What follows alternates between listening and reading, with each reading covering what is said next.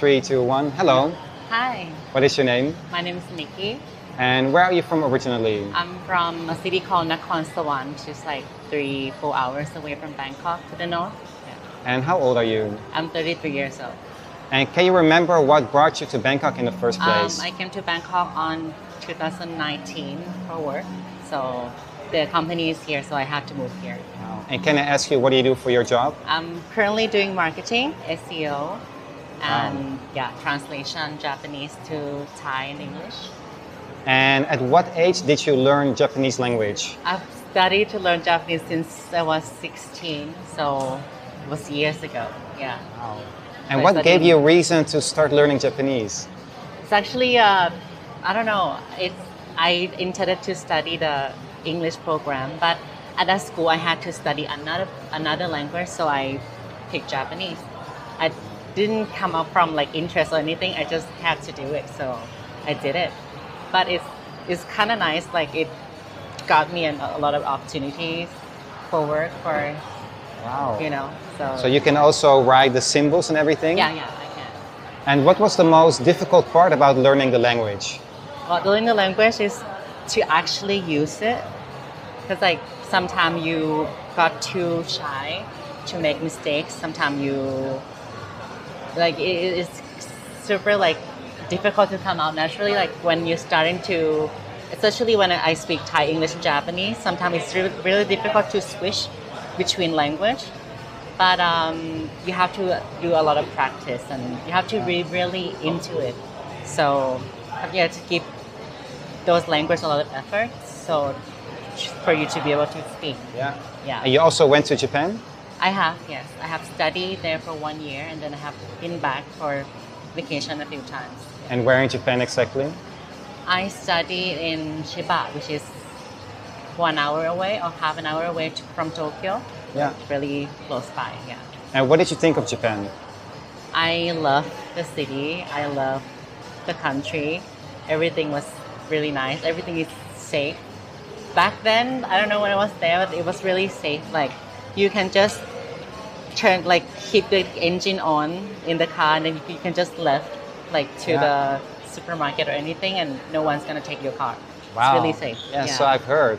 And what do you think is the biggest difference between Japan and Thailand? Japan and Thailand, I think the first thing that on the way back from Japan to Bangkok, the first thing that I recognize is that people in Thailand, they throw away garbage on the street. Yeah. Not trying to shame anyone. I love my country, but I think Thai people still lack of that public mind.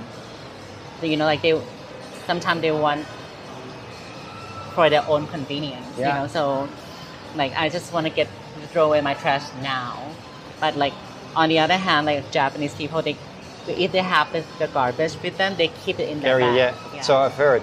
It's more collective thinking. They think, what do other people think about me if I behave in a certain way, right? Yeah. That's exactly. And do you ever see yourself living in Japan on a more permanent basis? Not really, because I've been working with Japanese since I graduated, so I know how strict they are, and I'm Thai. I think people say that Thai people are quite lazy, and I feel like I might be lazy. So my working style and Japanese working style, they're just completely different. And they are very strict, they are very diligent, they are very hardworking. You do a lot of overtime working and something like that. So I feel like I don't really want to be in that stressful environment that much, especially in Tokyo. That's what I've heard, that it's really stressful.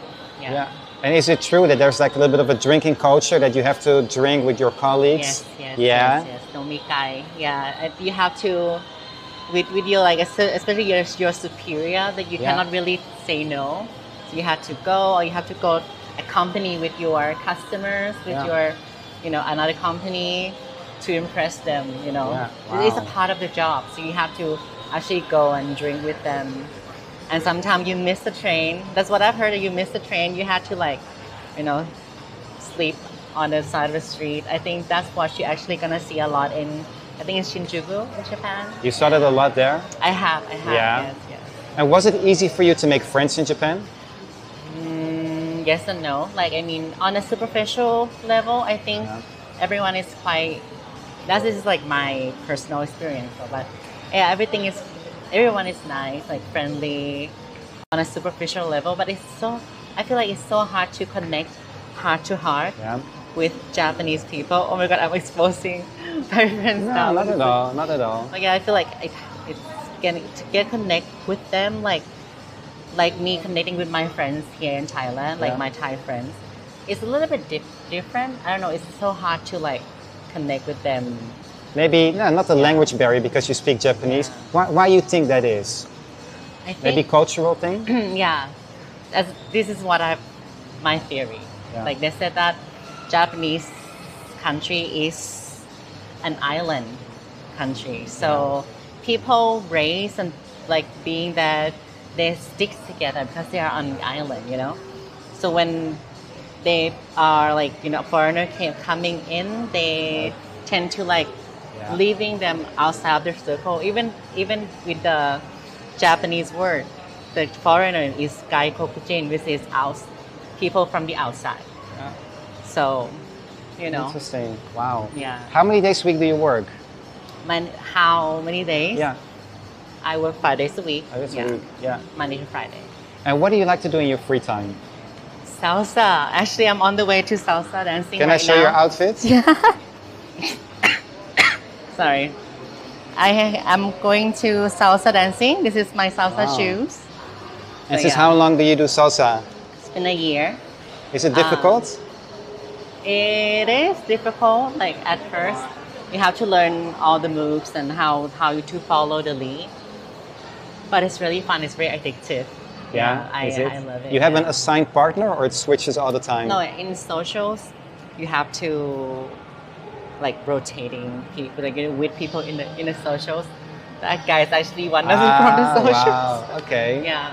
Wow. And what is the most challenging part about salsa, about the dance, about learning the dance?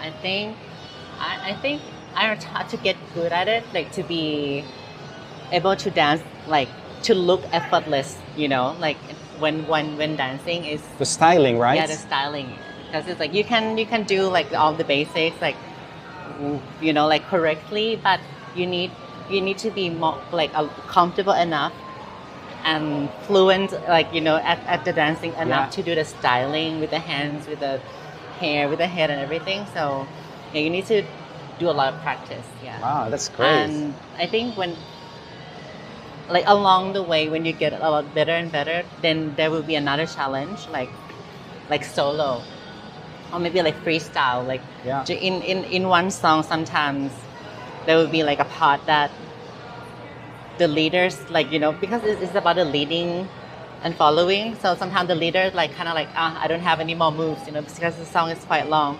So it's become like a freestyle time for both, like for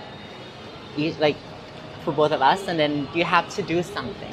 Wow. You cannot just like stand there. Yeah, exactly. So, like you're waiting for the bus. Yeah. So if you don't do anything, then it's gonna be a pressure to the leader as well to try to make you to come back to the dance again. Yeah. Like that but it's fun. It's really fun. And addictive, like you said, it's really something you enjoy doing. I've been dancing almost every week. Yeah. Wow. So. Okay. Can I ask you, are you single in a relationship? I am single. Single, yeah. What type of guy do you find attractive? I don't know. I don't really have a type, but I feel like if I don't know, I like a guy with a cute face. Yeah. With a great smile. Older than you? Doesn't really matter. Doesn't matter. It's more about the feeling maybe than about the appearance? Yeah. Yeah. And do you feel that a guy should be able to dance? Yeah, or at least trying to. You know? Is it true you hear some rumors that on the dance floor there's like romance going on? Is that true or more like a myth? Not for me. Like, because a lot of, like my teacher, the one who taught me to salsa, she always says like, don't pick up the guy from the dance floor, you know? Then otherwise it's going to be awkward because the dance community is really small. Yeah. So, and not many attractive people anyway, so that's okay. Yeah. And is it mostly Thai people who go to salsa dancing, or is it like a mixed group? if like, I think I only see Thai people like Thai guys. Um, from the whole year that I have been in the dance community, I think around 3-4 people. Oh, not And that that's much. it. The race is foreigners, but there will be a lot of Thai girls who go Yeah? dance. Yeah. Interesting. And how do your friends react to you going on salsa dancing? No, they think it's cool. Like they think it's Yeah. fun. Like I upload a lot of my salsa dancing video on Instagram, so they Nice. like it. That's Yeah. great. And my last question to you, where do you see yourself in 10 years from now? That's a interesting question. I am not sure, but ultimately I feel like I want to try to live overseas, Yeah? and I want to go to live in Europe, somewhere over there. I feel like, I don't know, I just wanted to try to live overseas once more. Like I lived in Japan, Australia for a few months, but I feel like I want to try Europe this time. And why Europe? I don't know. I think Europe and Asia have one thing in common, is that we have rich history. We have like, our history go backwards, and it's really interesting to learn and to see all the architectures and the arts. Yeah. And everything. It's really beautiful. And And any certain country on your mind within Europe? right now, Sweden, because I have friends over there, so I have lots of friends there, so I want to move there just to be with them. But I also did a little bit of German, so I feel like, okay, that would be more comfortable to be there, because I learned a little bit of German. But I loved Italy. It's is beautiful, really of course. Yeah. Everywhere, it's like, wow. Yeah. Right? Yeah. So I still cannot really decide where Yeah. to go, but yeah. Still Maybe figuring I'll it out. start with somewhere. Yeah, exactly. Thank you so much for your time. Really Thank appreciate you it. so much. Thank you. Bye. Are you okay if I use this for my YouTube channel? Yes. I will give it to you. Thank you so Okay, much. Really sure. appreciate it. Thank Awesome. you.